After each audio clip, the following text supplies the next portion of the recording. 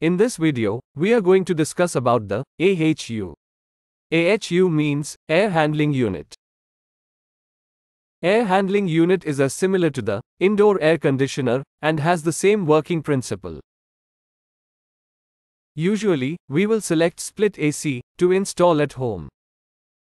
Likewise, for larger buildings and larger areas, we will select AHU.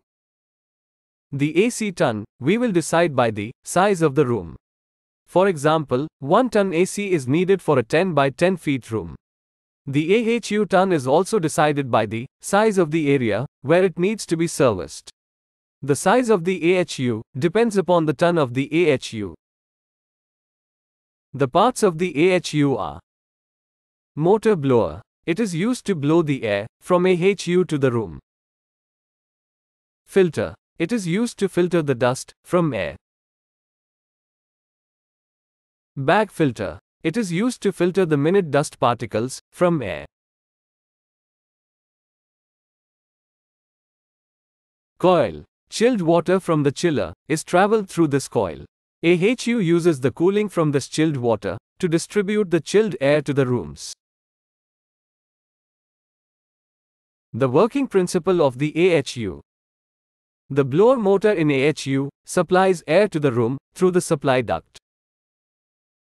The hot air from the room returns to the AHU through the return duct. The normal temperature of air is 24 degrees Celsius while entering the AHU. It travels through filter at first. Now the large dust particles in the air are filtered. Then, the air travels through the bag filter. Minute dust particles are filtered by the bag filter. Once filtered, the air will travel through the copper coil. While traveling, it absorbs the cooling from the coil and leaves at 18 degrees Celsius. By using the blower, the cooled air is supplied to the room through the supply duct. Again, the hot air returns to the AHU through the return duct. This cycle is a repetitive process. This is the working principle of the air handling unit.